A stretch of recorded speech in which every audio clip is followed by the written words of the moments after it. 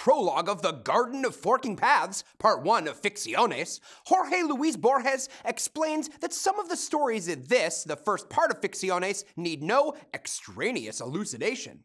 But he'll comment on some of the stories nonetheless.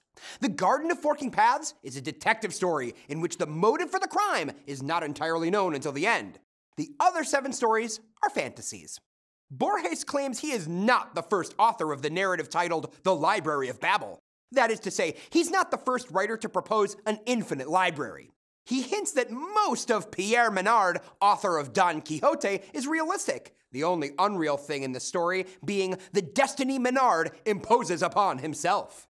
Next, Borges describes the advantage of writing stories about imaginary books. Because the composition of vast books is a laborious and impoverishing extravagance, it's better to pretend these books already exist, and then to offer a resume, a commentary. 3 of the stories in Part 1 are of this kind. Talon, Uqbar Orbis Tertius, an examination of the work of Herbert Quain, and The Approach to Al-Mutassim.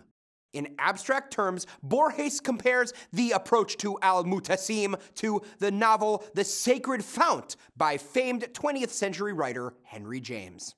Borges himself sometimes comments with a mocking distance, describing himself as an inept and indolent writer who prefers to write short works rather than go on for 500 pages developing an idea.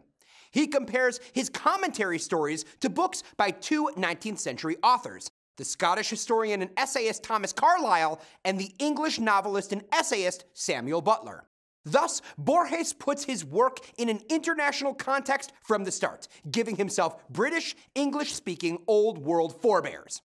Carlyle comments on the life and opinions of an imaginary German philosopher, and while his commentary pretends to be about the philosophy of clothes, it actually argues the old forms of human belief are dead and new ones are sorely needed. Butler's The Fair Haven pretends to defend Christianity while mockingly undermining its foundational miracles. Borges therefore seems to be hinting here at the beginning of this collection of short stories that his own commentary stories have deep aspirations about thought and belief.